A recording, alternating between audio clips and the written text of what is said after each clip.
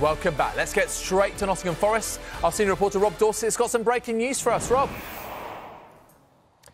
Yes, the Strasbourg goalkeeper Matz Sels, who a lot of Premier League football fans will remember from his days at Newcastle, is due to land in the Midlands in the next hour or so, when he'll head to Nottingham Forest to complete a medical, ahead of what we now understand is a substantive move from Strasbourg. Initial suggestions were that it was a loan deal, with Forest having the option to buy him in the summer.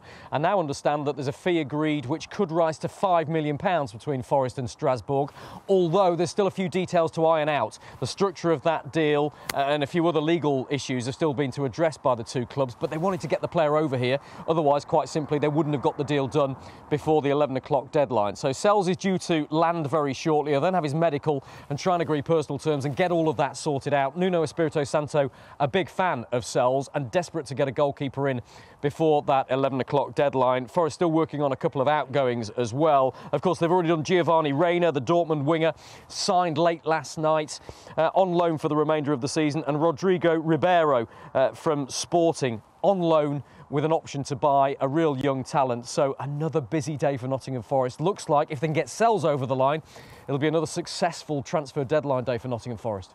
Thanks, Rob.